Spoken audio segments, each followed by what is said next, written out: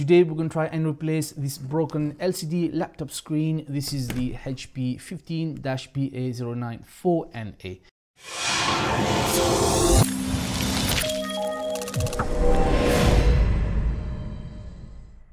Hey name tags and welcome. This is Ash from Heal My Tech. If you're new here on this channel, I want to help you develop a better relationship with technology, so consider subscribing and click the bell icon to go from newbie to techie. And please use my Amazon affiliate links in the description below to help out the channel. Now, with any laptops, before you consider replacing the screen, you need to assess whether it's monetarily worth it, and you need to check whether the laptop is still working. So one of the easiest ways to do that is to find out if your laptop has got a port for video out, and in this case we've got HDMI here.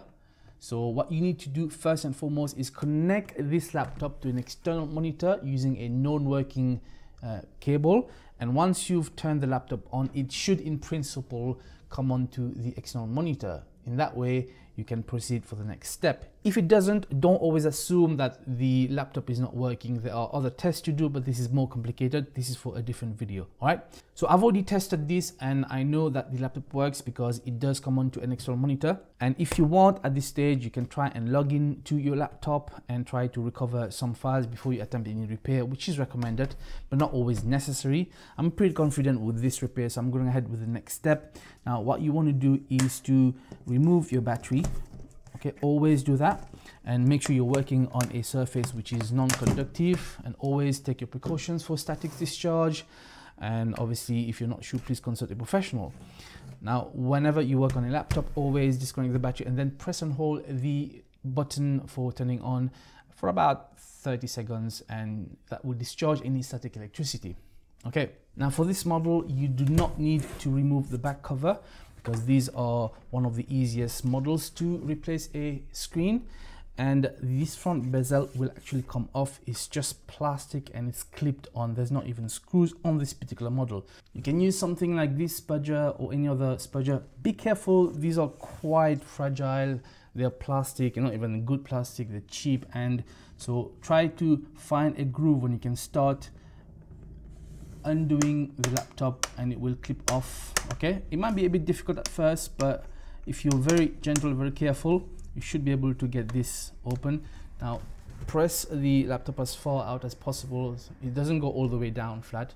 As you can see, we've started to remove the bezel already. Okay, so just work your way around very carefully. Be careful not to break anything. Don't apply too much force, and hopefully that should come off. There you go.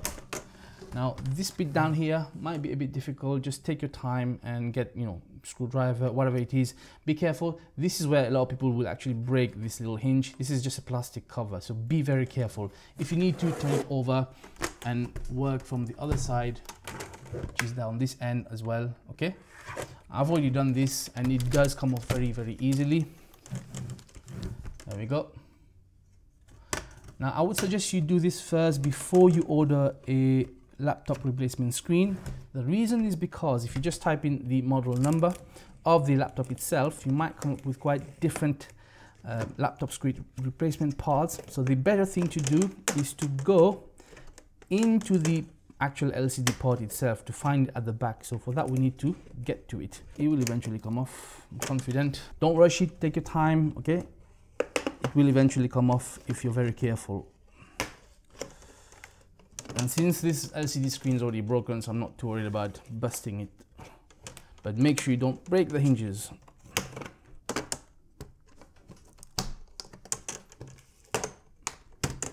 And here we have it. Finally managed to remove this.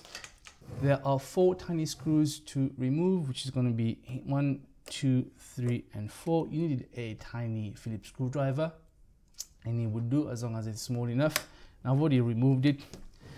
At this stage, after you move the screws, be very careful. Just pull your screen down, okay, and rest it on the keyboard, because we need to disconnect the cable, which is here, okay, which is usually taped down, and then all you need to do is to peel it off and then pull away from you.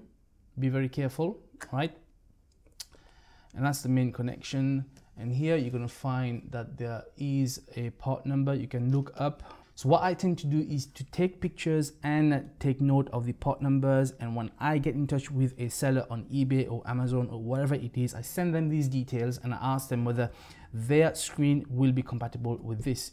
I would advise you to do this to avoid getting the wrong screen, because sometimes what may happen is you can get the right reference number for the actual laptop, but it would be the wrong pin connection. Okay, so make sure you do that. And I've just ordered a replacement on eBay, and it cost me about 30 something pounds, which just came today. So we're going to try and replace this. Now, it's always advisable to check the part number before you replace it to see whether they match, and more importantly, to check the connectors whether they actually match.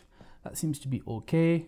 Now, before you remove any plastic cover protecting the new LCD screen, I would advise you to just connect the cable so that you can test it before you start screwing things back together. So push in your pin until it clips, and then what you're going to want to do now, before you screw anything back, just turn on your laptop, whether it's through your charger or your battery. I would advise charger. Here's a quick money saving tip for you. If, like me, you haven't got the original laptop charger anymore, you can get yourself a universal laptop charger like this one from POWSEED, which I bought on Amazon. It's about 20 or 25 pounds. Amazon link below, and I've also done a review on the channel, so go watch the video up there. Okay, charger plugged in. Let's turn it on. Hopefully it should come on. Can hear some movement, and I've got something on the screen, so I'm quite happy with this. Obviously at this stage, if you want to do a full boot up, that's up to you, but as long as I've got a display on the screen before the boot process, I'm okay with it. I mean, if you want to enter the whatever BIOS or setup, you can do this at this stage. You can see the HP logo, so I'm quite happy that this should be working. I've just turned up the display setting. As you can see, we've got a user login screen on there. So that's all good to go. Switch off, and now we're ready to put the bezel and the laptop back together. After you've screwed the screen back on, you can now peel off the plastic cover and then clip your bezel back on, which should be really simple. Start with the bottom hinge, just find its position, and then you can just clip it around. And that is one of the easiest laptop screen replacements on these type of models. So it might be worth, when you buy a laptop, to find out if the repair or disassembly is actually easy. Okay, now the next thing you may want to do, if you're anything like me, is to see for these kind of laptops whether they can be upgraded. And luckily for us, at the back, I'm just going to show you quickly that we've got some screws. You can see there's 1, 2, 3, 4, 5, 6, 7, 8, 9, 10, 11, 12. And that one here is to remove the DVD tray, which has already removed. And then once you remove all the screws, again, get your little spudger and work around so you can remove the back cover. And once the back cover is removed, you have access to the internals of the laptop. And taking a quick look, I can see that potentially we could upgrade this laptop. Got a normal hard disk drive, mechanical. It's got one slot free for RAM. We've only got 8 GB here. I'm not sure what the CPU is. I think it's an i5 CPU, what generation. And obviously we've got a space for the DVD drive, so you could potentially upgrade the RAM. You can replace this with a bay DVD driver, in which there is an adapter to connect another hard drive, and I've done a tutorial on the channel. You can watch it up there. Today we're going to upgrade this standard 15.6 inch laptop, which has got a normal hard disk drive of 1 TB, and we're going to add an SSD like this. But instead of replacing the drive, I'm actually going to add this as a secondary drive to put the Windows on there. And we're going to do this by first removing the dummy DVD drive tray, and we're going to get ourselves one of these hard drive caddy for laptops, which is going to stick our SSD in there.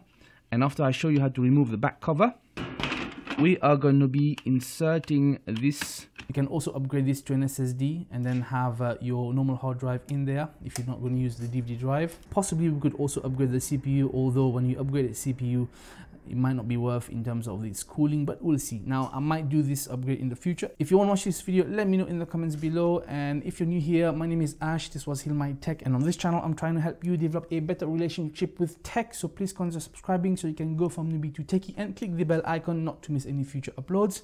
Thank you so much for watching. Go check out my other awesome videos on the channel, and I will see you in the next one. Until next time, peace out.